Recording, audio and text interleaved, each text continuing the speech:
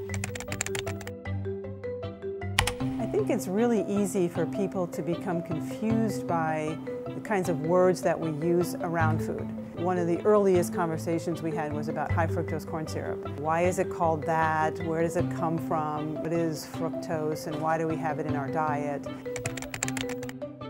Table sugar, sucrose, is glucose plus fructose added together. So you put those two monosaccharides together and you make table sugar. High fructose corn syrup comes from starch, which is found in corn. So the corn molecule has starch in it. Starch is glucose chains, all linked together, no fructose. So scientists were able to take some of those glucose molecules and flip them into fructose. It's the same chemical structure, they're just slightly different in how they're linked together. So when you do that, fructose is sweeter than glucose. Okay, so if you put glucose and fructose together, you get a sweeter product than if you just have glucose. So technically, high fructose corn syrup is starch that has some of the glucose converted to fructose, so that's why it's high fructose.